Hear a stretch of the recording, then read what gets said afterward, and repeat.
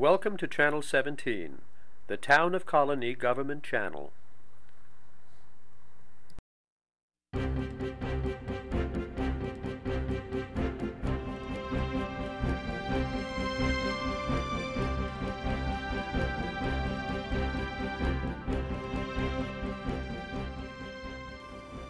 Hello again. I'm Town Councilman Frank Mauriello, here with another edition of Colonie Close-Up. Today I'm here with Chretien, Voerg, and Tim Ryan. Cret is our sanitary engineer for the Pure Waters Department, and Tim is our maintenance supervisor for Pure Waters. And we're here today to talk about our Pure Waters Department, which is our sanitary sewer department. And what I'd like to do is start with Cret first. Cret, tell us, what is Pure Waters? Well, Frank, Pure Waters is a division of the Department of Public Works, as well as the divisions of Latham Water, Pure Waters, Highway, Environmental Services, and the Bureau of Engineering, which all provide utility services to the town residents. Pure Waters is the sanitary sewer department, and we are responsible for the safe and efficient collection, transportation, and treatment of wastewater within the town. We're often confused with the Latham Water District, which is a drinking water supply, and also with the Highway Division, which is responsible for the town's stormwater system, mainly just because of our name, Pure Waters. Okay, now you mentioned sanitary wastewater and stormwater. What is the difference between the two? Right, there is a very important difference between the two. Sanitary wastewater is generated from residential, commercial, and industrial sources, and it includes any liquid waste from sinks, tubs, toilets, restaurants, and manufacturing processes. Stormwater is uncontaminated water, groundwater, rainwater from roof runoff, street runoff, driveway runoff, also from sump pumps and footing drains. And it's very important these systems are separated. The sanitary and the storm sewer systems both collect and transport water to two different locations. Now, why should they be separated, and where are the two locations that they're sent to? Well, we're very fortunate in the town of Colonie that in the early part of the 20th century, when sanitary sewers were really first introduced here, that the sanitary and the storm sewers were separated. The sanitary sewer is collected and transported to the town of Colonie wastewater treatment facility on the Mohawk River, or also to the Albany County Sewer District North Plant in Manans, depending upon the geography in the town and really where your home is located, because there's two separate watersheds. The stormwater is transported and empties directly into the lakes, rivers, and streams of the town. So there's really no treatment for the uncontaminated rainwater and groundwater that's conveyed by the storm sewer system, whereas the sanitary sewer is treated at a wastewater treatment facility before it's discharged into the river. Okay, and you said there are two districts really in the town. Some of the sanitary wastewater is treated at our plant, and some at the Albany County plant in Manans. Could you tell us pretty much where the line would be? Roughly speaking, the line follows the Northway at the beginning of the town line near the village, and follows up into Latham and almost into the Bowd area, where then it diverts over towards the Cohoes line. And that is called the Hudson watershed, anything on the east side of that line. The Mohawk watershed is on the west and north side, and that's really what the town of Colonie's wastewater facility treats, is any of the waste that's generated west of the Northway and north of approximately Columbia Street area. Okay. And I know the majority of the town does have sewer service, and I understand there are some pockets that do not have any sewer service. Are there still, what areas of the town still do not have sewer service? You are correct. There are areas of the town that still do not have sanitary sewer service. It's our goal in Pure Waters to eventually service the entire town with municipal public sewer service. However, right now, mainly the western portion of the town in the Albany Pine Bush area, there is a pocket in that area that does not have sanitary sewer service, mainly because of the population density and the growth towards the Pine Bush area, that development is somewhat uncertain in that area of the town. And then also in the currently developing north portion of the town, along Loudon Road, and really from Skirmahorn Road up north, is where the sanitary sewer system ends for the town. But there are plans to extend the sewer in all of those areas eventually to service all of our residents. Now, other than the unsightly discharge of wastewater into a river, why do we spend money on treating and collecting the wastewater? That's a very important question for us to answer, Frank. Sanitary wastewater collection and treatment not only protects the environment, but it also protects the public health. Waterborne diseases are very prevalent in the world, except for in the developed nations where sanitary sewer collection and treatment is prevalent, and also where drinking water treatment is very actively pursued. As a comparison, in the developing world, waterborne diseases are the leading cause of death for children under the age of 5, whereas here in the United States that is not the case, mainly because of water and wastewater treatment. And it was the British Medical Journal in 2007 actually stated that sanitation was the single most important medical advancement in the last 150 years. So by protecting the nation's water supply through drinking water treatment and wastewater collection and treatment, we're really preventing the transmission of diseases and protecting the public health. Well, that's interesting, and as you mentioned that does sound, it sounds very logical, and I can understand that. Yeah, you've convinced me that proper collection and treatment of the sanitary water system is important in protecting public health. But how does Pure Waters do this? Can you tell us about how it's collected, how it's treated, and where the water is discharged after it's treated? Absolutely.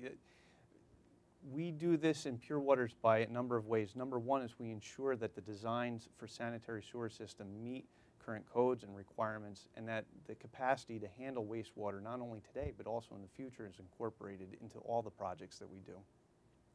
We also verify that the sewer is installed in accordance with these requirements and in accordance with the plans by providing proper inspection of all the sewers that are installed in the town, both on private property and in the public right-of-way.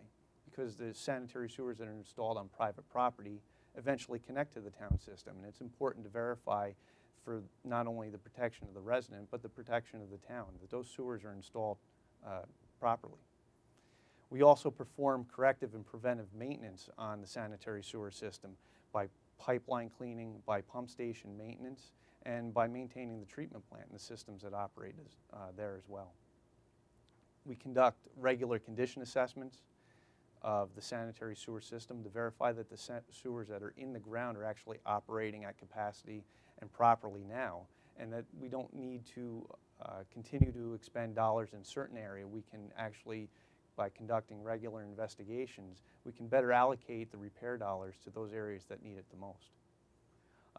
We actually have about 26 employees right now that maintain 350 miles of pipeline that range in diameter from 4 to 6 inches to about 48 inches in diameter, and from 4 feet deep to about 45 feet deep. 9,000 manholes, 27 sewage pumping stations, and a 6 million gallon a day wastewater treatment facility on the Mohawk River. How many millions of gallons do we treat, I would say, on a daily, monthly, and annual basis? On an average day, we're currently treating about 4 million gallons a day, and that obviously changes throughout the year. In the springtime, it may be more. In the summer, it may be less as the groundwater table raises and lowers. And once we get actually a little bit later, we'll probably talk about the introduction of stormwater into the sanitary sewer system. But that is really one of the issues that raises the amount of water we have to treat during the springtime at the plant. And that was an issue that was brought up, I can recall, a couple of years ago, when there was an older development in Latham in which the houses were built with their sump pumps emptying directly into the sanitary sewer system, and we actually had to go into that neighborhood and I think reconstruct the sewer system, the sanitary system. So that was no longer the case. And that you bring that up, that's an important thing. What is the issue with having your stormwater actually go into the sanitary system? What problems does that cause? That is a very big problem for us. As I mentioned, between the dry weather flow and the wet weather flow at the wastewater treatment plant, that's the difference between the wet season and the dry season. That flow is attributed directly to intentional and unintentional introduction of groundwater and rainwater into the public sanitary sewer system. The importance of keeping these systems separate, not only from an environmental perspective of keeping the sanitary sewer in its system and separate all the way through the wastewater treatment process in order to keep that wastewater out of the environment, and likewise for the storm sewer system to keep the uncontaminated rainwater and groundwater in its own system. It's very important, not only environmentally but also financially. The town is required to collect, pump, and treat every drop of sanitary wastewater in the town that's produced here. And any uncontaminated water from sump pumps or footing drains or roof drains, sidewalks, driveways that is introduced into the sanitary sewer needs to be collected, pumped, and treated as if it were wastewater. So therefore, we're really paying to treat water that would not normally need to be treated if it were introduced into the storm sewer system, as really the intention is to have that done. It's very important for our residents to know that if their sump pump or footing drain is connected into the sanitary sewer system, that it should be separated and put into the storm sewer so that we can not only help alleviate any overflows, because that uncontaminated water also taxes the sanitary sewer system, but also it can result in a cost savings. Okay, no, that makes sense. That makes sense. Is most of our system gravity fed, or I know we have pumping stations that also pump the sewage towards the plants, but how much of the system is gravity fed, and how much of the system is really moved through with pumps? There's a combination of answers to your question. The majority of our system is a gravity system. And just to explain a little further, with the gravity system, water flows and is conveyed through pipes underground based upon the way the pipes are oriented. So we try to maintain a consistent slope and use gravity to our advantage so that water flows downhill. We have the pipes facing downhill. And eventually, though constructing sewers at 50 or 60 feet deep would be very cost prohibitive. So what we would do in that case is, once the sewer reaches a depth that it's really not economical to construct it at that depth any further, that's where we would put a wastewater pumping station. And those pumping stations collect a number of gravity lines would feed to that station, where there's a subsurface vault that collects sewage and then eventually is pumped up to a higher elevation into another system that also is gravity. And that may flow to a secondary pump station, which is then lifted again. So sometimes you may hear these stations referred to as lift stations rather than pump stations. But as I mentioned, we have 27 of those in the town. And they convey water both in the Hudson and the Mohawk slopes to the appropriate treatment plants. Do they work like a sump pump would work, in that you would fill that well with that sanitary discharge, and when it reaches a certain level, the pumps would turn on and then move it out into the system heading towards the plant? Is that how that works? That's correct at this time. That's the way the majority of our systems operate, is by when the wastewater in the wet well is the tank. And when that gets to a certain elevation, the pumps would turn on and they would pump the wastewater to a different point, and then that would follow the gravity line again to perhaps another pump station. Those pump stations operate 24 hours a day, 7 days a week, and we are on call 24 hours a day, 7 days a week to respond to alarms. Those are all integrated into a central network that we monitor continuously to verify that those pumps are operational. So there is an alarm system, so if a pump fails to operate, you are signaled that there's an issue there. Is there a backup pump or a backup generation system that works? Maybe Tim can answer. Maybe Tim can answer that question. Probably elaborate point, Frank. We do have backup pumps and generators at a lot of our stations. Typically at a wastewater pumping station, there's what we call a lead pump, which would operate and basically pump most of the wastewater that's received into the wet well. In the event that that pump fails, for example, there's another float that's triggered by the wastewater, and it would basically operate a second pump or a lag pump, which would basically handle the flows. A lot of times, if the primary pump fails, there'll be an alarm sent to After hours, it'd be Latham Water, who would then page our on-call senior, and he would respond and address the situation and find out the cause of the alarm. Now, a lot of our stations do also have the generators, like you had mentioned, and in the event that there's a power failure, the generators through a transfer switch would operate and basically keep the pump station running until power has been restored. All right, and how much maintenance and service do these pump stations require? Well, actually, that's a good question. Depending on the age of the station, they may require different levels. Some of our pump stations are getting up towards 25, 30 years old, so they might require a little more maintenance than, say, a station that's just been put online.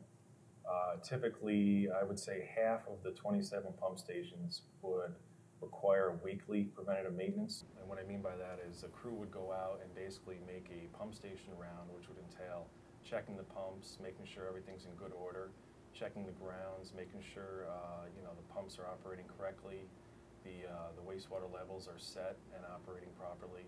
And a lot of the other stations that are smaller flows, we might put that on a bi-weekly pump station round.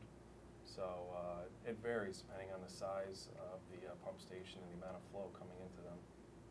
And as far as the rest of the system is concerned, I know occasionally we have sewer breaks, Right. and we have to address those very quickly. But how often do we have sewer breaks? What is the occurrence? Usually, do they occur more in the winter than they do in the summer or spring or fall? And how do we address those sewer breaks? Well, I've been here for about a year and a half, and I have to say, as far as an average yearly breaks, I would say maybe 5, 6, 7 a year. It really varies. As you guys had talked about earlier, the springtime, when there's a lot of snow melt off and basically a lot of runoff, we have some issues where maybe some clean storm water is getting into the sanitary sewer, and that a lot of times puts an overburden on the sanitary sewer. That may help cause a break. But when that does happen, usually we'll get a call for, say, for example, an overflowing manhole or a sinkhole in the road. And when that happens, usually we act pretty quickly to one, stop anybody from getting into the sinkhole or hurting themselves, and we secure the area. And as far as emergency breaks go, I would say maybe about half a dozen a year on average. Well, that's not too bad. And as Tim mentioned, there's not necessarily a particular time of year for us, as some people may see with the water system. It's very evident when there's a water main break, whereas with a sanitary sewer, it's very seldom pressurized. So sometimes those breaks develop over time, and that's really why our proactive maintenance program is so important. We use a number of pieces of equipment, especially pieces of equipment, to maintain the sanitary sewer system and also to investigate problems before they become catastrophic, so to speak. The collection section that Tim is responsible for operates a series of high pressure and high pressure vacuum cleaning equipment. They are responsible for the pump stations, and they also would utilize a closed circuit television system. So we have a robotic camera that we utilize in the sanitary sewers to investigate problems and also just to document condition so that we can be more aware of what is happening underground before a problem develops or before it becomes a major repair. This system actually helps us diagnose our problems better, and it also helps us save time and money when it comes to a repair, because now we're very certain where that problem is and what the extent of that problem is before we put a shovel to the ground. Okay. And what I'd like to do is just start, and let's trace the water flow from someone's kitchen sink down through their drain and out to our sanitary sewer. It obviously flows to the pump station, and then from the pump station it continues on until it eventually reaches the treatment plant. What happens to it in the treatment plant? How is it treated? Sure. For example, when you flush your toilet, the water would flow by gravity down either to a basement or a crawl space area, and it would flow through a trap at that point, which is actually a very important component of your plumbing system to maintain. The trap acts very much like the trap under your sink in the fact that it collects debris, and it also prevents unwanted sewer gases from entering the home. So it's very important, one, that the trap is maintained on average maybe once a year is what we see, and also that your internal plumbing system is watertight and airtight to prevent any of these gases from getting into your home. So once the water flows through the home, it flows through the trap, and it would leave the house, of course, and basically flows typically by gravity through the sewer lateral, and then it hits the town sewer main. Then at that point, depending on the location, the geography, it would flow by gravity to a lower point where it might be lifted or pumped, as you and Crate had spoke of earlier, to another part of the system where it can be carried ultimately to the plant. Once the wastewater enters the sewer plant is actually a large biochemical reactor where we promote the growth of certain type of microorganisms to degrade the waste before it's discharged into the river. To go through the entire treatment process, wastewater is lifted, and first the settlable solids are removed, grit mainly, and large material is removed mechanically through racks and screens that would stop pretty much anything, and you would be surprised of what people try to flush down the sanitary sewer. If someone intentionally wants to get something in there, they will try to, and we'll find it, either good or bad, in the plant or in a pump somewhere. So it's very important for people not to artificially introduce anything that should inhibit the wastewater process into the sanitary sewer. Grit, such as eggshells and coffee grinds, are removed second in the grit removal process, where after that water is slowed down. So backing up intentionally, in the collection system, we're trying to maintain a certain velocity of the wastewater. If wastewater slows too much, solids will deposit into the system and cause a blockage. And if it flows too quickly, the same thing can happen. So what we're trying to do is have a balancing point, maintaining a certain slope on a pipe and a diameter of a pipe in order to provide the capacity that's needed, but also to maintain a certain velocity. It's actually a very complex hydraulic analysis that requires quite a bit of engineering to determine the exact size of a sanitary sewer. In the treatment plant, we try to do the opposite. We slow the wastewater down so that we can purposely settle these solids out. In our plant is called a primary clarificator, is where solids settle to the bottom of a large circular tank and are collected and removed from the process. And then after these settleable solids are removed, there's still amount of contamination in the water, mainly due to carbon material that can be reduced by microorganisms. So we actually utilize microorganisms in the wastewater process to purposely degrade the soluble waste that's in the water after the settleable solids have been removed. We do this by maintaining certain oxygen content in an aeration tank. And this tank is a biochemical reactor where we purposely try to maintain the perfect living environment for these microorganisms. And once the waste has been degraded to that point, it would flow into a secondary set of settling tanks where we would actually settle out these bacteria and microorganisms, remove them from the process. And at that point, we utilize a liquid chlorine solution to help disinfect and to inactivate viruses and bacteria that may still be in the wastewater after it's treated. And at that point, it's discharged into the Mohawk River.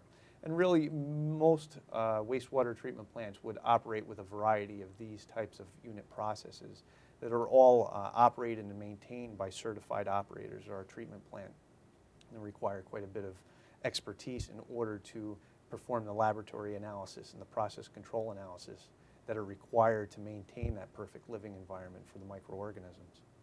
Now give us a timeline from the moment a drop of water reaches the treatment plant until it's discharged in the river. How long does it stay in each step? That's a difficult question to answer because it depends on the flow coming into the plant. We have very little control on the amount of wastewater that comes into the plant or when it comes in. So we're constantly making process control adjustments in order to accommodate these changing conditions at the plant. And that's really why our operators need to be so well trained, is in order to respond to these changes in flow and concentration throughout the day. And at night, our facility is operated through a series of computer systems that would make changes based upon the needs of the plant. Okay. And Tim, I'd like to ask you, what should customers know when it comes to maintaining their system in their home? You know, you touched on it a little bit, but what else is needed? Yes, I'm glad you mentioned that. There's a couple things really. One of the biggest things for us, when we get a house call, for example, we call it a maintenance call. We'll respond to a residence that's having a problem with their sewer. And a lot of times, maybe even as much as half of the calls that we receive are problems with their trap. So as I mentioned earlier, it's very important to maintain that trap. And what I mean by that is usually there's 2 caps on top typically, or at least 1, where you can get in there and actually use an auger to clean out that trap and basically remove the debris, anything that might get caught in that trap. So that's one very important component to maintain. The second thing is also something that we had talked about earlier is the sump pumps, and hopefully that they're not connected to the sanitary sewer. Like we had talked about, if there's a sump pump connected to the sanitary sewer, it can put a lot of strain on a sanitary sewer and basically cause us to treat a lot of clean water, which in turn could cost the residents more money to in effect, treat clean water down at the plant. The third thing that I want to mention is the fact that collection, for example, our section, there's 9 employees, and we're a relatively small crew to maintain a large system, but the residents really are an additional eyes and ears out there if there's any problems with the sewer. For example, sometimes you might get a call that there's a cover that's been dislodged off a manhole, or maybe somebody's thrown something down a manhole and someone's noticed that. So it's really important, if a resident's out there and they see something wrong, maybe someone's at our pump station, it doesn't look like a town employee, to call us immediately so we can address the situation. Okay, good. I'm sure there are a number of questions and subjects that concerning pure waters that we haven't touched on today. So, Cret, if a resident wanted to contact the department, what's the phone number? Is there an email address, or can you direct them to the town website and where to go for questions? And also, as they're looking at the town's website and the Pure Waters Division portion of the site, what information would they find on there? Well, our telephone number is 783-2766, and we're located in the Public Operations Center on Old Niskuna Road in the same building as the Building Department, Water, and Highway.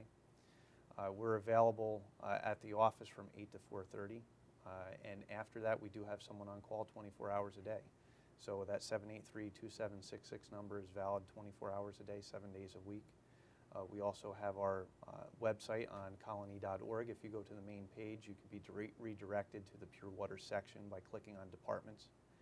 And what you'll find on our webpage is information regarding permit fees, use fees, and really forms that you may need in order to interact with our department, mainly in repair of your sanitary sewer, or if you needed to install a new sanitary sewer for a new home.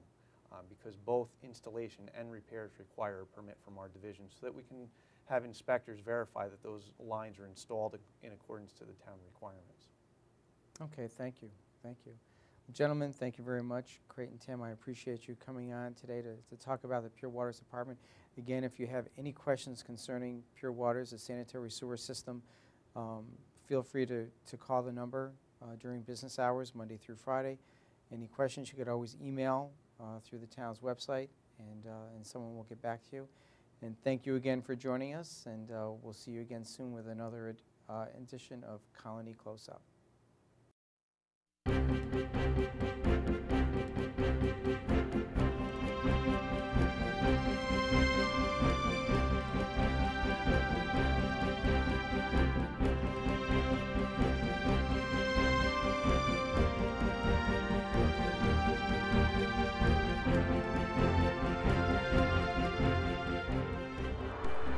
Welcome to Channel 17, the Town of Colonie Government Channel,